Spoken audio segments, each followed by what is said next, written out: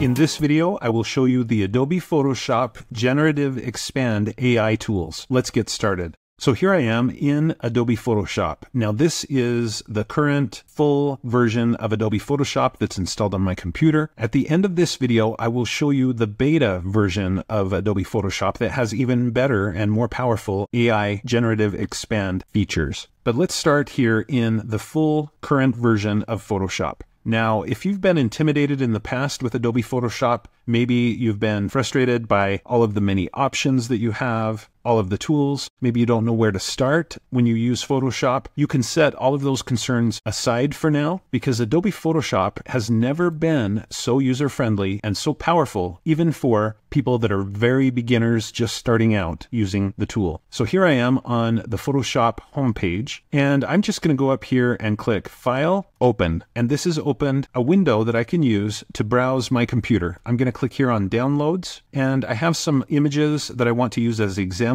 in this video, and I want to give you several examples so that you really get a feel for how this works. And we're going to start with this image here, a man standing next to a recycle bin. All right, so I just opened this image. Adobe Photoshop is going to pull it in and it's going to present it to me so that I can make changes. There it is. Now, this image is a square image. There are many images that I would like to use in my PowerPoint slides or in my documents, but I often need them to be widescreen images and not square images. So let's look at how we can use Generative Expand in Photoshop to turn square images into more widescreen type images. You'll notice that I have these handles that have appeared around the image. Sometimes you'll see those and sometimes you won't. If you ever don't see those handles around the edges, all you need to do is tap the C button on the keyboard and they will appear. And I'm just going to hold the C button to make sure that they stay. C stands for crop, and you can also get those handles to appear just by clicking here on the toolbar. Just go right here and click, and now the handles will stay until you click away from the crop tool. Okay, so with the handles visible, I'm just going to click and drag to expand this image out, and it's going to give me some white space. So I've got white space on the left and right. I may also want some more space above this man that's standing there, maybe a little bit below as well. And I'm actually going to make it even more wide than I did before. So there we go. That's what I want. I want this image to be bigger than it is and to expand in the way that I've lined out here. All I have to do to make this happen is go down here to this prompt, this text box, I guess you could call it, where you can type in things. But in this case, I'm not going to type. I'm just going to click Generate, and Adobe Photoshop is going to go to work, seeing if it can expand this image the way I want it to.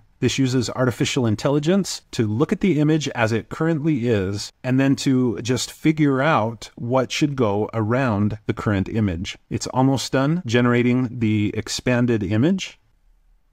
And there we have the results, my newly expanded image. So you can see this better. I'm going to click here to hide this panel or minimize it, and you can see the full AI expanded image. It's not perfect, but I love the results. Now, if you look down here, you'll see that this is just option 1. If I click this arrow, I get a second option. In some ways, I like that better. I could click here to get a third option, and that's my least favorite. Now, just so you know, each of these variations adds to the file size of your image that you're working in. So if you want to reduce the file size, you can click here on the variations that you don't want to keep. Click on these 3 dots, delete the variation. That reduces the file size. I'm going to go and delete the first option as well, so I just have the one I want to keep and use. Now, I could continue to work on this image in Photoshop, but if I'm happy with the results here, I might be completely done with this image and ready to use it in a presentation or in a document or whatever it might be. So I'm going to go up here to File, and I'm just going to choose Export, Quick Export as PNG. And in my case, I'm just going to export it to my Downloads folder. I could change the name if I want to. Maybe I'll just put in -expanded, click Save. And now in my Downloads folder, there it is. The image that I expanded from a square image into a full widescreen image. Now let's try a couple of other options. I'm going to go to File, Open, to do another example. So I'm going to open the cottage image. And if you want to try this along with me, look in the description below the video and you'll find a link to the practice files. So here we have an AI generated image of a cottage, and I really like the results, but the AI generator that made it didn't necessarily have an option for a widescreen image. It just wants to produce a square. Now this is more of an artistic look. It doesn't necessarily look like a photo. It's more of artwork,